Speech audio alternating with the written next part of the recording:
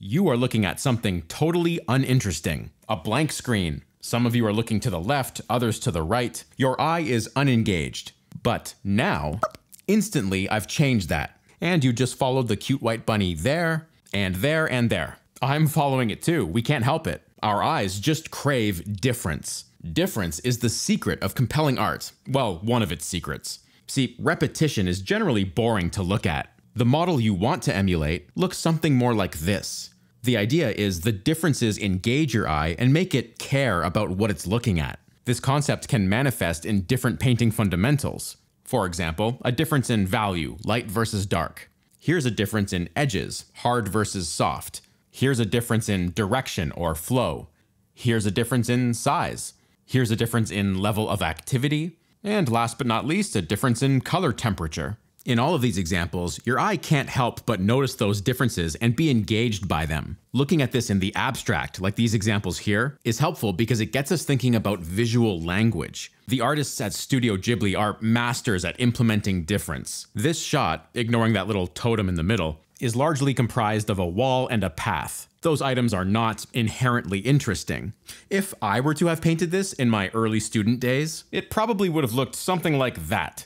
The physical subject is still readable, but the picture is less interesting. The wall is the same value and color from top to bottom. There's room for something like this, value and temperature difference. The shapes on that wall are very checkerboard-like in the sense that they're repetitive. Perhaps adding in some countervailing diagonals could help throw off the scent there. Also, that wall only has a few shapes on it. They're all very similar in size, too. There's lots of room for difference there.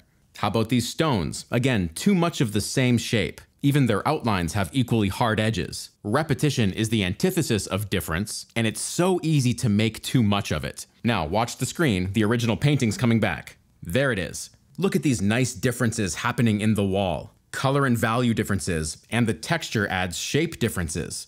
Back to the color difference for a second. Most of those colors are derivations of red, but I love what's going on in this area. That little bit of texture has a bluish quality to it. If we plot the average red of the wall here, and we want something to look blue in that context, you don't necessarily need to traverse this whole path. This painting stops its journey to blue around here, which keeps the color choices connected to red, but still offers a great enough difference for it to appear like a nearly opposite hue. Alright, back to that wall. The cast shadows from an off-screen tree are designed as diagonals, offsetting the otherwise linear stuff happening. The cobblestones on the ground are all kinds of sizes, and there are differences in edge, from hard to soft. Remember that the idea of difference is abstract. You are never only painting a wall or only painting cobblestones. You have to consciously design in those abstract differences that make something interesting. I use this analysis all the time when painting from photo reference too. This is a snapshot I took, and I like the overall mood, but if I'm going to spend hours doing a painting, I want to maximize what I can get out of it in terms of these differences.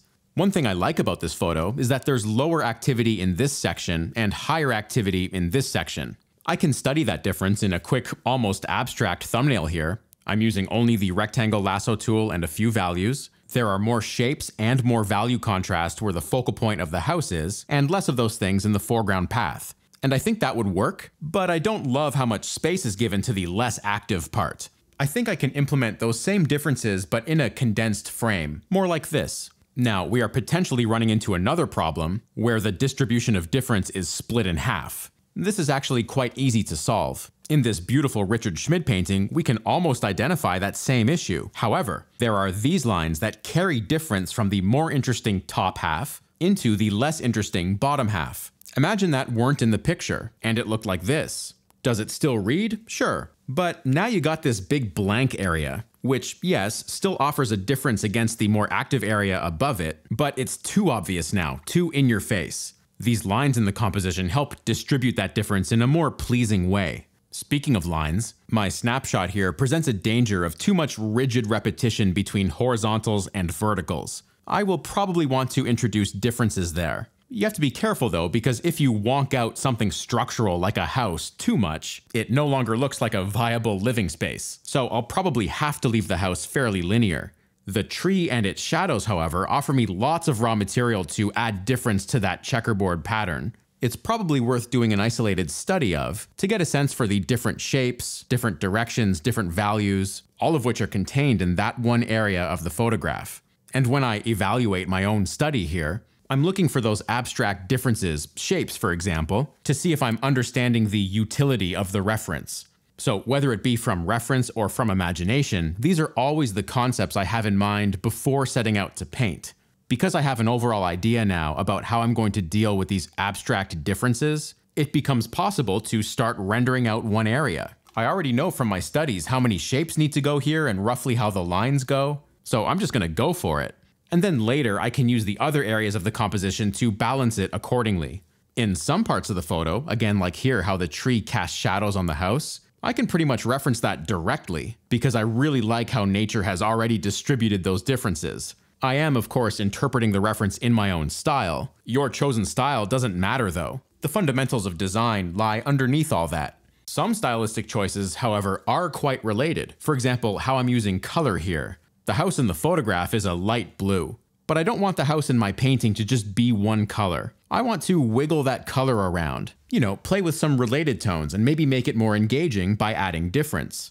Alright, I've zoomed way out, and I'm trying to figure out how these lines go in the rest of the composition. See, what I'm trying to avoid is subliminally creating a checkerboard. You know, lines that cross at roughly the same angle. I want to steer my painting away from that. The house is checkerboardy enough. I didn't want to redesign that too much, for reasons I already explained, but the driveway, the lawn, the wall, the garden, I will heavily redesign those to create difference against that house. The abstract decision I'm arriving at is something that fans out more in the foreground, differentiating from the parallel lines at the house. Okay, remember the difference in shape study I did at the beginning? The nice thing about having that figured out is I can use any technique I want to actually execute it. Here I've loaded up Blender, a 3D program. I've matched the camera perspective to my painting, and I'm roughly assembling that wall with actual 3D geometry and a 3D light source. And it's key to note that the number of shapes I'm making is very influenced by my early study here. And then of course, once I have that render, I can composite it over the painting, get it sitting in there, flatten the layers, and just continue working. The footage you're seeing now was taken several hours later, when all of my abstract shapes have become detailed things. And I swear I'm not trying to be all draw the rest of the owl here. This is actually the point of the video. Those early abstract decisions you make, which can be done quickly, are what carry you through the arduous rendering process and make all of those hours amount to something. So like right here, when I'm adding in little flowers and plants, I feel like I'm not just painting those things. They are rooted in those early decisions as to what kind of differences I'm implementing in this picture. Differences in shape or edge or value contrast or flow, color temperature. Those are the things that make the final image engaging. So my patrons will get a high-res version of this piece, as well as a more in-depth look at how I integrated Blender with my process. Thanks for watching, folks. Subscribe to the channel for ongoing content. You can find longer art lessons at marcobucciartstore.com, and I'll see ya in the next video.